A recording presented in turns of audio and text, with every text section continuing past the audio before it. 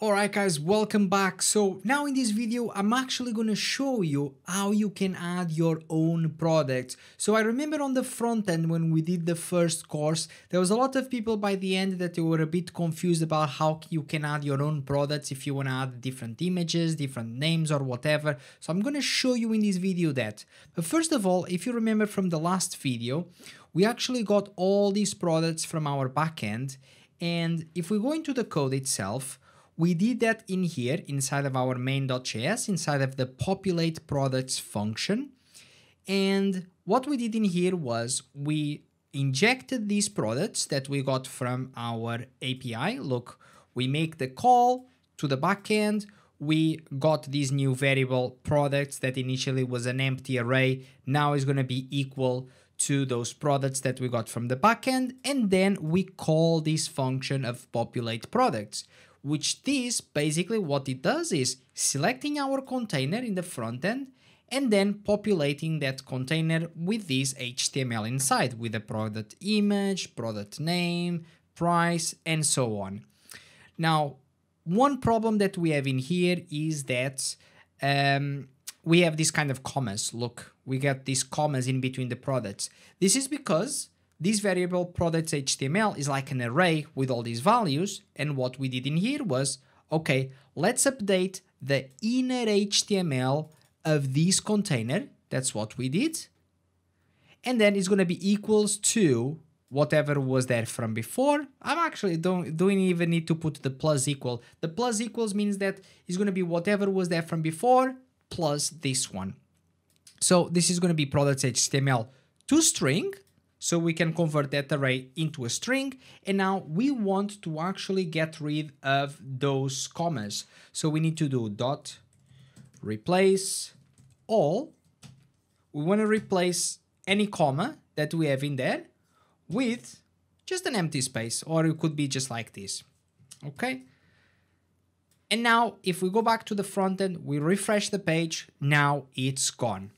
All right. So we got the first thing solved. Now, the next problem that we have in here is that, as you can see, when we are hovering these elements, first of all, this is not working. Look, even if you click, you see, all our work that we did from before is like broken, is not working. So we're going to fix that first of all.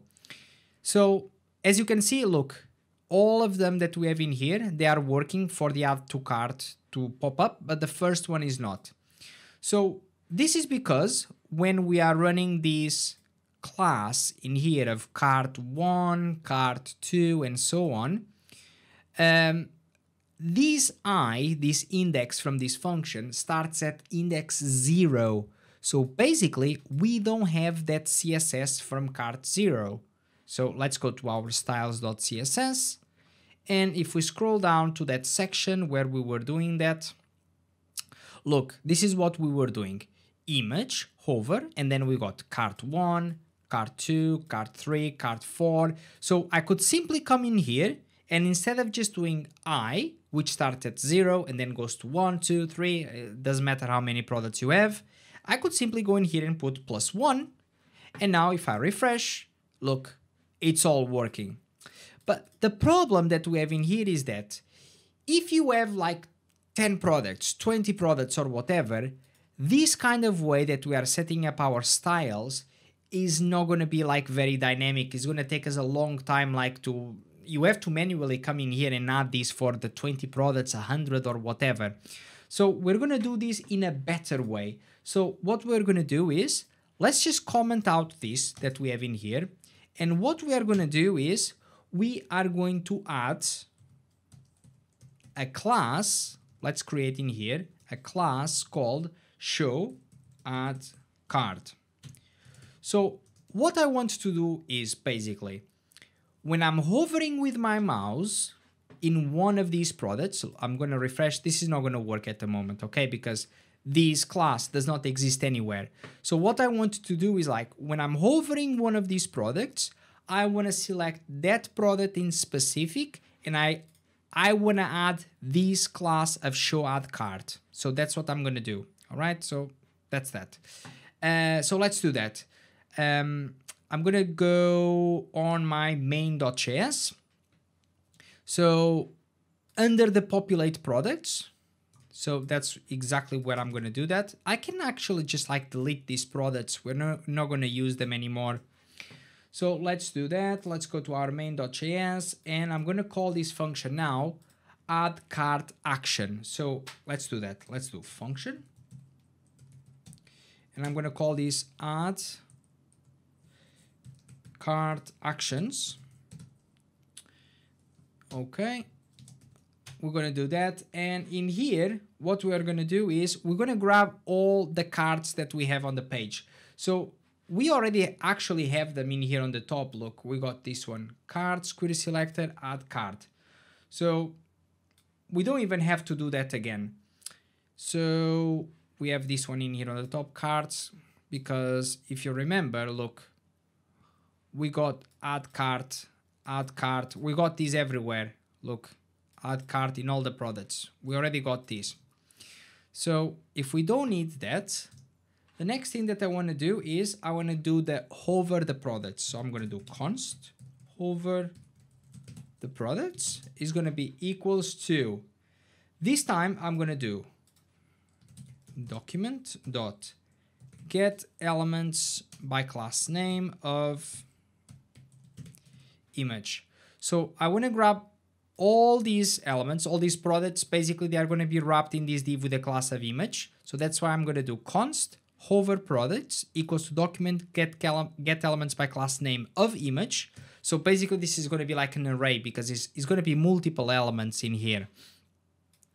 So now that we got this, the next thing I want to do is I want to do a for loop. So I'm going to do for let I equals to 0. So we're going to do a loop that starts from 0 until I is going to be less than hover products dot length and then I++. Okay, so now that we are going to loop through all these products that we have, what we want to do in there, I want to do first of all over products I. So basically when we are running this loop, every time that we are running this loop, first of all I want to grab the first product that I'm hovering, then the second one I'm basically hovering this one, this div, okay? And then I can access everything inside, the image, the product, the add to cart button, and so on. So I want to add an event listener to each one of those elements, and the event listener that I want to add in there is going to be a mouse over. So mouse over. So this is the way that you can actually add an event listener to an element with a mouse over.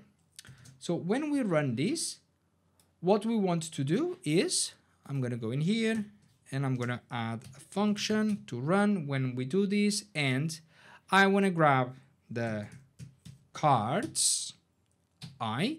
So if you remember, the cards, we already got it on the top. We already got this like from the first course that we did. So these cards basically is just a variable that is grabbing all the add to carts on the page. So look, this is going to be one, the second product will have another one, and so on. Because this is like an array, basically, when you are grabbing all of these query selector all.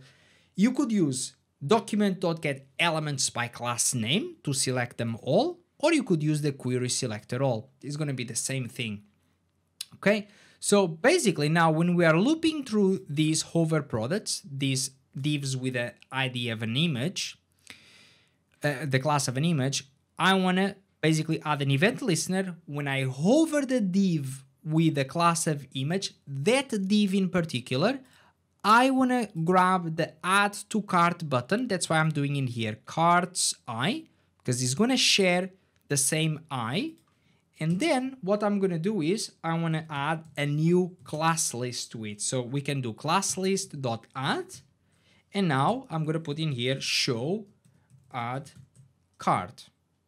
Okay, so basically when I'm hovering that product, I will add this class list to this element, okay, to this add cart.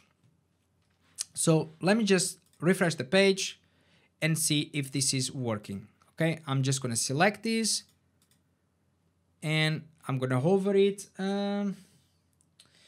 Somehow I think something, this is because this is still not working because we created the function, but we never call it. So we want to call this function to run after we populate the products, after we populate the products on the page.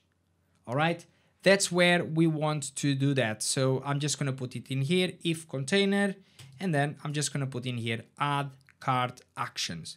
We only want to do that if we have a container in there already. Okay, so let's do that. Let's refresh the page. I'm going to hover this. Let's just see. We got this one in here, image, and we got the add to cart. So I'm going to hover. I think something is missing. So let me just put in here, just in case, if we are doing something wrong, a console.log of hovering products. Let's see, because basically we are adding this event listener when we hover these elements, so it has to work. We need to see this console.log. If we don't see, it's because something is wrong. Okay, so something is wrong in here with this. So let's figure out what's wrong in here. Alright, so I think I know what might be the problem for this. I think it's because when we did this document.getElementsByClassName, we don't need to pass in here the dot because we are already saying that this is a class name. So we should just say image. Alright, so now we should be able to pass these event listeners to each one of them. Let's refresh. Let's try it again. And now I think that we're just getting some errors saying cannot read property class list of undefined. So I think this is referencing to these cards that we have in here. So maybe it's better for us to just actually pass this one in here. So let's just pass this one in here as well. So we got our cards in here referenced directly.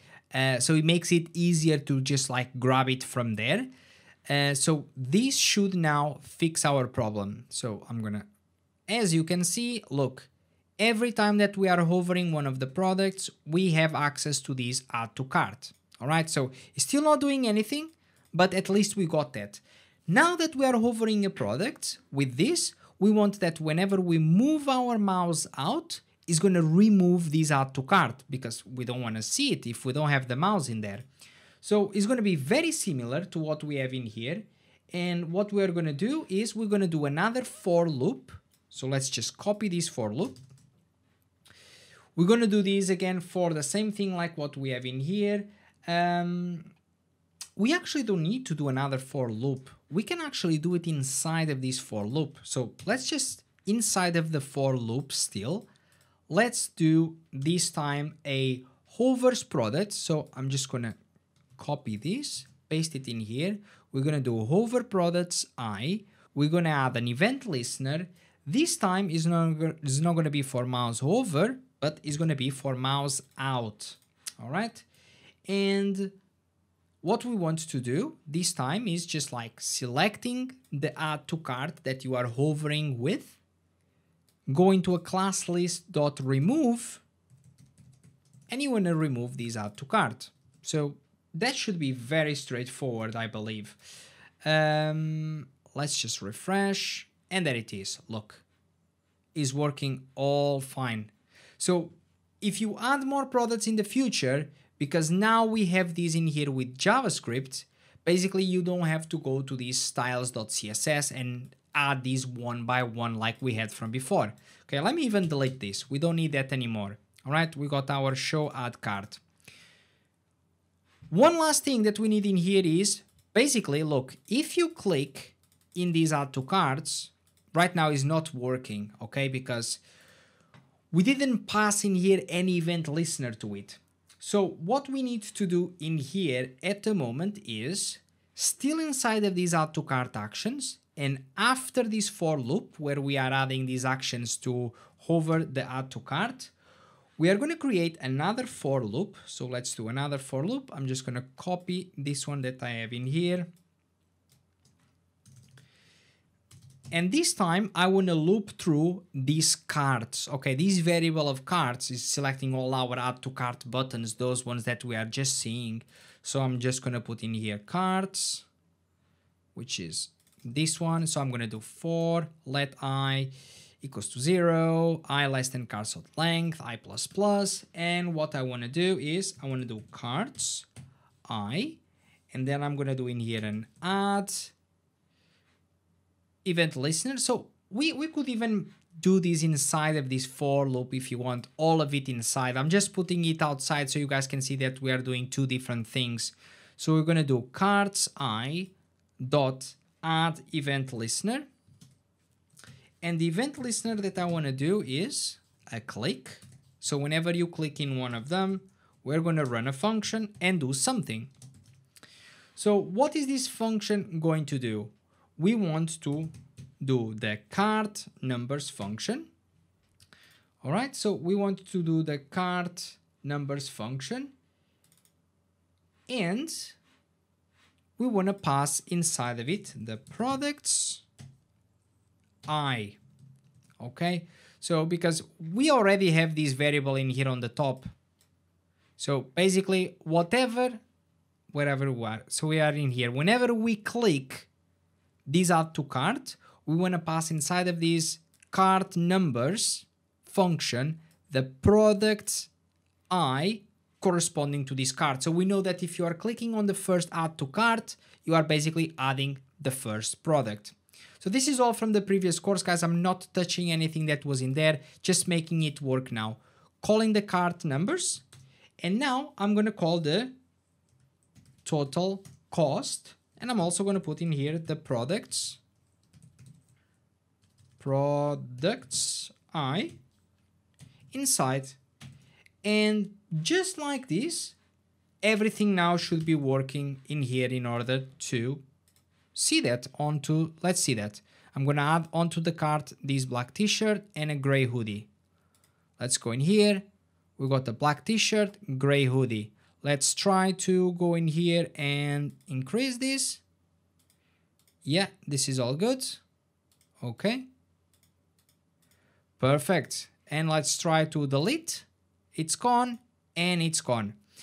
All right, perfect. So we got all of these. Now, one last thing before we finish this video, that's what I promise you in here, is let's add a new product. If you want to add your own product, how can you do it? So maybe I'm going to stop in here. I'm going to stop in here on this video just to make it completely clean, and you can just go to a complete new video. If you just want to watch that, maybe it's going to be better. Okay, let's finish this video now. In the next video, I'm going to show you exactly how you can do that. All right, I'll see you in the next one.